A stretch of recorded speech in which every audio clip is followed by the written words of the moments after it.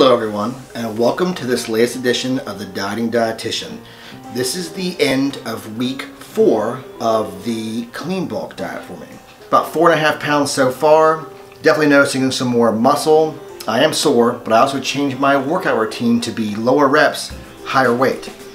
And again, I'm trying to do the weight that I did when I was 25 and now I'm 40. So it's definitely a bit harder on my body.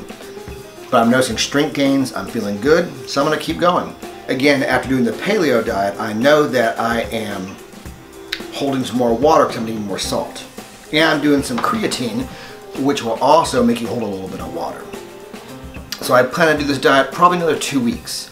And I would like for you all to go to my Facebook page, Dieting Dietitian, or go to my Instagram, Dieting Dietitian, pretty easy to remember, and vote, because the next day or two there will be a link up voting on what weight loss diet I should try next.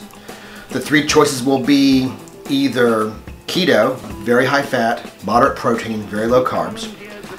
I'm also interested in trying the Okinawan diet. Now that is, my understanding, is very high fruits, vegetables, grains, very low protein, about 10%.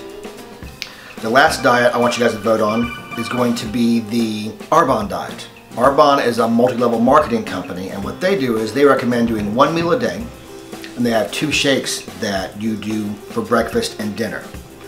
So those are the 3 options. I hope you will go to my webpage or my Facebook or my Instagram and vote. I would greatly appreciate it.